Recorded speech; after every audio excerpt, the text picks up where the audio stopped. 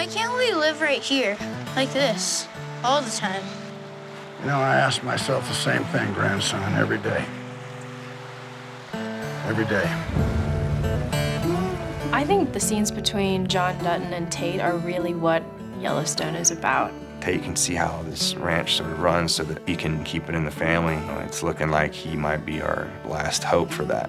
The land is everything to him. You take something that's 5 generations old and it can continue to look the way it is. You work for that. Oh, well, that's exactly how you do it.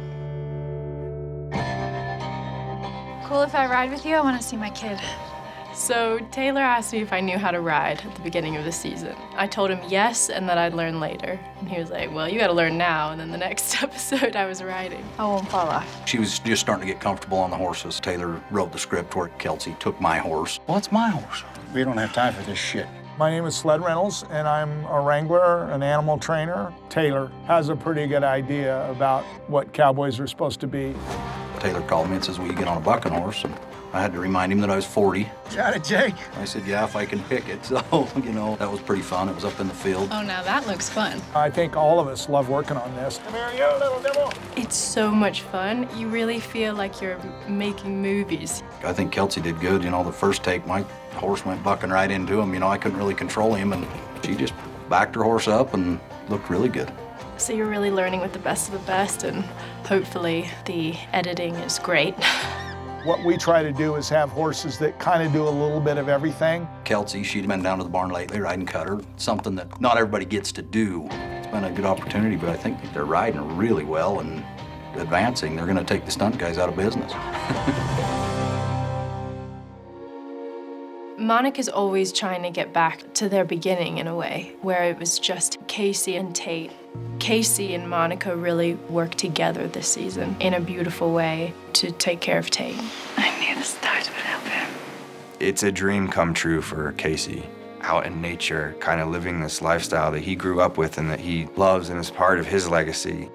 The campground allows for them to be in this dream world altogether, away from these incredible challenges that they've had to face and overcome.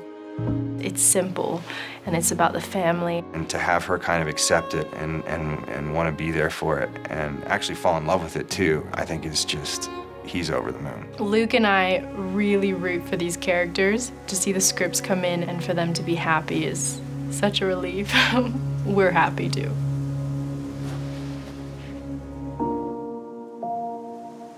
But for a minute, they're at the camp, they're watching the sunrise.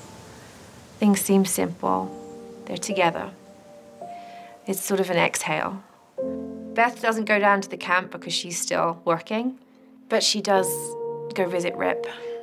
Rip and Beth are such a fascinating couple because it is, in a lot of ways, everyone's fantasy of a couple. Those scenes always, for me, were like, wow, this is the year that I'm excited about for Beth and I. That opening of her heart has been one of the most beautiful things for me to play this year.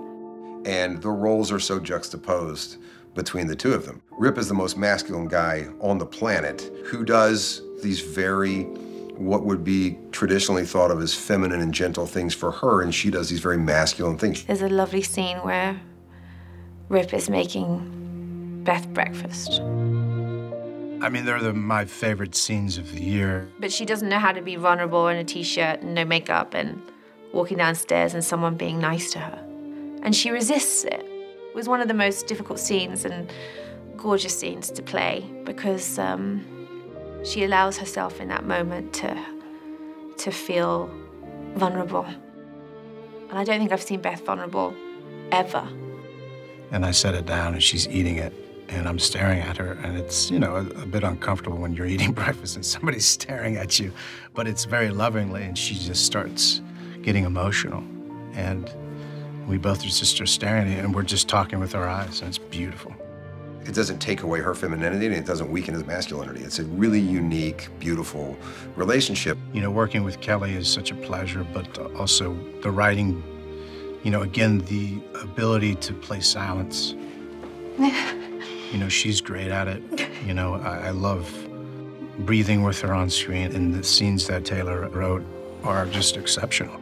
And I love playing on the notion of how should this really ignorant, uneducated brute of a man interact with a woman who is an intellectual viper. We saw in season 2 how much of a survivor she is, but actually it's the emotional scars, I think, that take a longer time to heal. I don't think Rip even sees the bruises. She just thinks she's just amazing. Regarding just storytelling, it can't all be this high-octane drama, and I think the audience and the characters needed a breath for a second. First, we're gonna dance.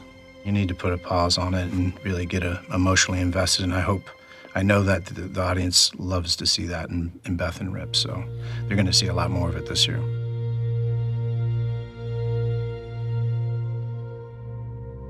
John Dutton never lets anything go. If you wrong him, he will always remember it, and he'll always be paying for it, especially if you're close to him. Jamie knows he betrayed John, and there's a very slim pathway back.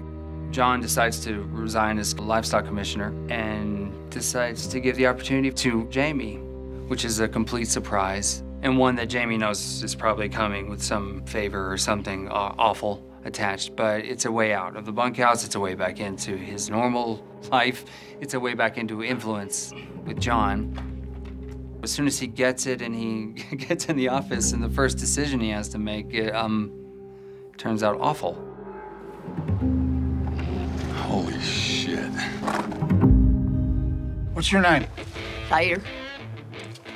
What's that?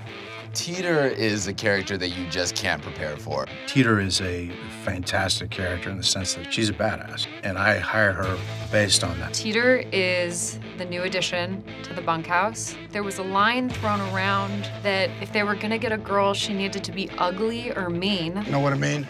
Mean or ugly. Yes, sir. And then they saw me somehow, and they said perfect. Jennifer is so committed to Teeter.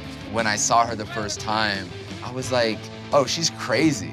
And I've been fucking bawling and dragging since I could bounce piss up her up. The first scene that you meet Teeter, Yeah, what the fuck did she say? it's phonetically written, and I justified in my head that she just speaks the way her family speaks. You skunk-hard motherfucker. She just called me a motherfucker. I think that's Taylor after about 10 bottles of wine. You understood that, didn't you, you bow-legged bastard? There's a great scene between Lloyd and I where she's babbling on about whatever the hell she's talking about, and we're trying to figure out whether it's Spanish, and I'm like, no, it's Texan. Ain't Texan? That's gibberish. It's a great moment between the two of us. It brings levity to the show, which, as you know, it needs it. She's perfect. Trust me. All right. As I'm walking away, taking her to the barn, I go, well, it's gonna be entertaining anyway. We're equal opportunity here at Yellowstone. When I started watching the show, I immediately became a fan, but I was a big fan of Taylor's. He's got his finger on the pulse of, like, the human heart. That's how we used to do it.